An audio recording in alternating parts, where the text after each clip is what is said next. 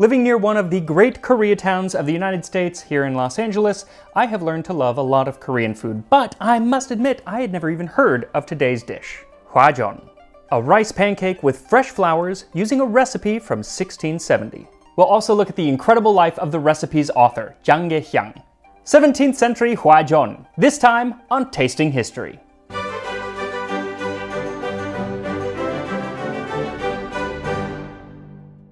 So today's episode is brought to you by my Patreon patrons. They have been so incredibly supportive since I made the decision to leave Disney and follow Tasting History full time. So thank you so much to them. Also, they've been helping me test recipes for the cookbook that I am working on, which will be out like next year. Anyway, I could not do this without their support, so thank you to them. Also, thank you to my friend Rich for helping me with Korean. Today's recipe comes from the 17th century Korean cookbook, Eumsikdimibang. It's considered the first or sometimes the second cookbook from Asia written by a woman. It's also the first cookbook written in Hangul, rather than the more traditional Chinese characters of the time. Hwajeon. Petals of roses, dugonia petals, or peonies are mixed with glutinous rice flour and buckwheat flour and kneaded with water. They are fried in an oiled pan to make the edges crispy. Once they are slightly cooled, serve spread with honey. These little rice and flour cakes have been eaten since the Goryeo dynasty. During the spring festival of Samjinal, the queen and princess were said to enjoy these while playing games. And they're still eaten today, mostly during the springtime, including during Buchanim Oshinal, or Buddha's birthday, which this year is celebrated in South Korea tomorrow. And I didn't plan that. It just happened. It was a little happy accident. At least it's tomorrow if you're watching this the day that I posted. But the modern version is a little bit different from what we're making today. First, they do not use buckwheat today, and it makes them so they're nice sparkling white. We'll get to buckwheat later on. Also, they don't usually put the flours in the dough, they put them on top, and it makes for a really pretty dish. But as we are following a recipe from 1670, our dish will be pretty in a different way. So what you'll need is 1.5 cups or 150 grams of glutinous rice flour, 1 tablespoon buckwheat flour, or no buckwheat flour. So I tried this many times. I started out with half glutinous rice and half buckwheat flour. The dough would just fall apart, it would just crumble. I kept lowering the buckwheat flour until I got to 1 tablespoon. And it worked, but they don't look very good, and it didn't add to the flavor. So I would just leave it out. Maybe the buckwheat flour that they had was a little bit different, or maybe it's just changed, I don't know, but it didn't really work for me. 1/3 cup or 80 milliliters of hot water, 1/4 cup fresh or dried flower petals. Fresh petals definitely work best, but seeing as I made like 30 of these using different amounts of buckwheat, and I ran out of fresh petals eventually and resorted mostly to dried, and they worked pretty much just as well. 1 teaspoon of oil. I used untoasted sesame oil, but you'll actually get a better look if you use like a modern vegetable oil. It's up to you. And 1 tablespoon of honey. So first, mix the flower petals into the rice flour. If you're using buckwheat, now is the time to mix that in as well. Then add your hot water. And it does need to be quite hot, not like scalding, but quite hot, or else it just doesn't work. Also, you may need a little bit more or a little bit less than the 1/3 cup, so feel it out. You want the dough to come together, but you don't want it like wet. Then knead the dough for about 5 minutes until it's nice and smooth, and divide it into 8 pieces and form those into balls. Then press those into little pancakes about 2 inches across. Then add a little bit of oil to the pan. Really, depending on the size of your pan, you might not even need all the oil. You just want it kind of slick. You don't want like a layer of oil in there. It's just to make it so they don't stick. Heat that over high heat. And while that heats, we'll take a closer look at the book from which our recipe comes, as well as the amazing woman who wrote it. The Joseon dynasty ruled Korea from 1392 all the way to either 1897 or 1910, depending on how you calculate it. Either way, it's over a half millennia, not too shabby. And during that time, society was broken into a very strict caste system. The top, of course, being the royals, but right below that were the yangban. And that is the class which our recipe's author, Jang Ge-hyang, was born into in 1598. Her father had turned down a really high position in the government to follow his calling of being a teacher, though, unlike many teachers today, He was very well paid. He actually built a school where he taught the principles of Neo-Confucianism to very wealthy students. Neo-Confucianism was all the rage during the Joseon dynasty.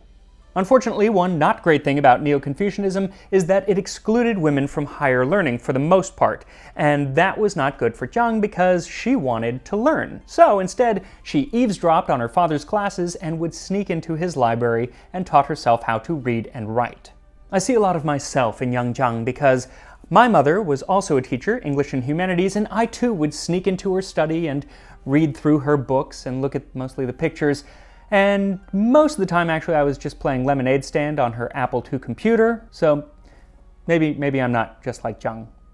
She did not have an Apple II computer to distract her, and instead she learned how to read and write poetry. At the age of 9, she wrote a poem called Ode to the Saint being the wise scholars of the past, and she laments not being able to meet them, but rejoices in the fact that their writings have allowed her to glimpse into their psyche even now or when she was living.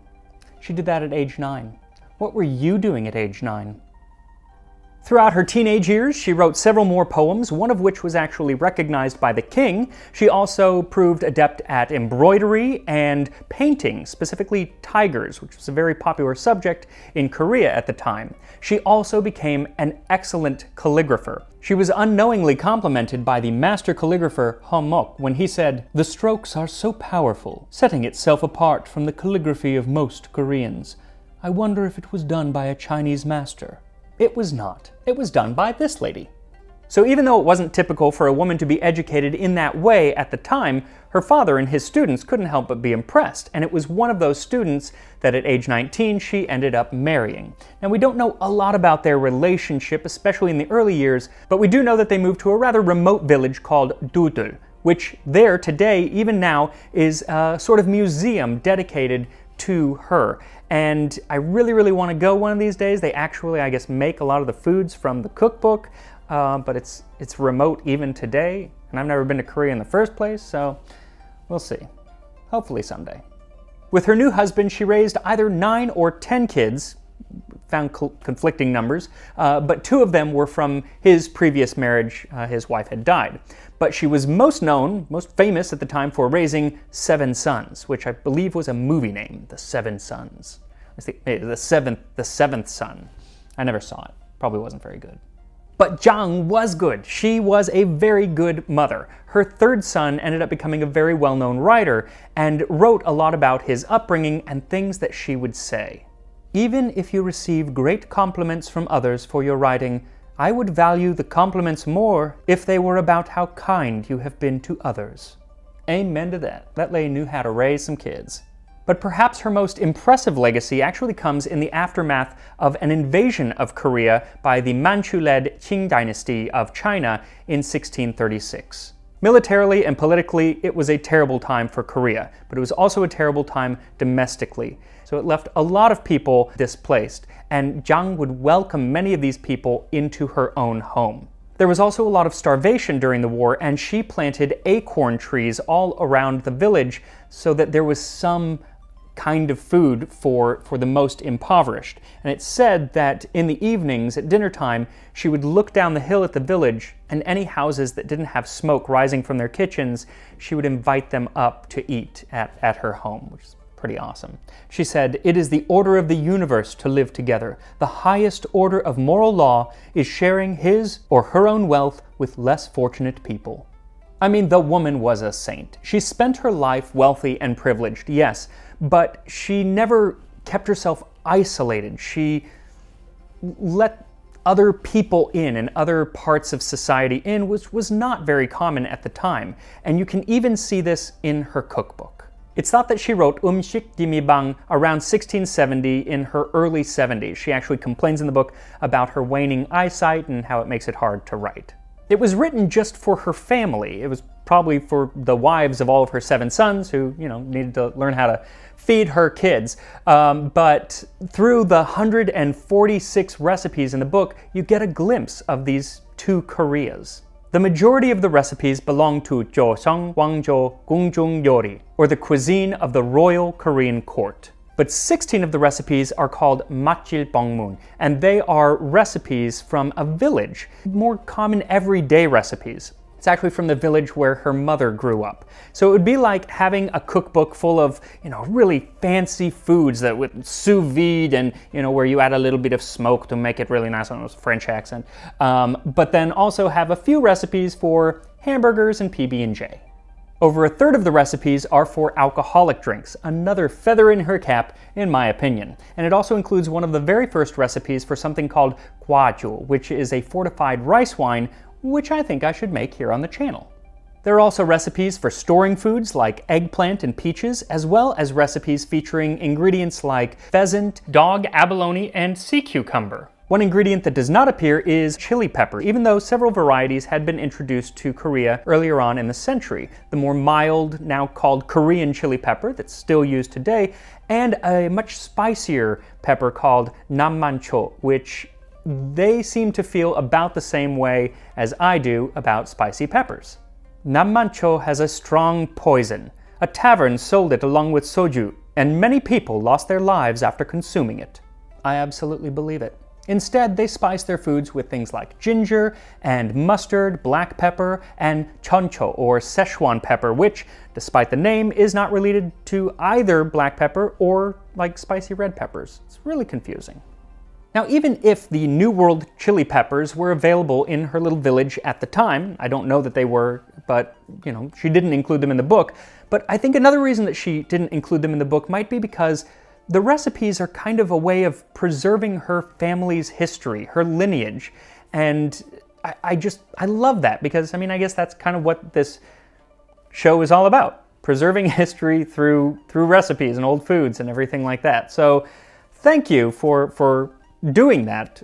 If she was watching this right now, I would thank her for doing that because it really makes, I just love it. Anyway, let's taste a little bit of her family history as we fry up our hwajeon. So once the oil is nice and hot, turn the heat to medium-low and put the hwajeon in the pan. You'll fry them until they just start to crisp around the edges, which is about 2 minutes on one side, then flip them and fry for another minute or two on the other. Then set them aside to cool for just a couple minutes before drizzling them with honey. And here we are, 17th century hwajeon. Here we go. They're really pretty. I don't even know if you can get all the flecks of flour in it. The one thing is, the modern version is purely white, like pearl white, and it's really, really pretty because of the little bit of buckwheat, and I think also because of the oil, these darken up a little bit more. They're still beautiful. Also, they have yellow flowers in them, so that probably gives off a little color. They're still lovely. Give it a shot.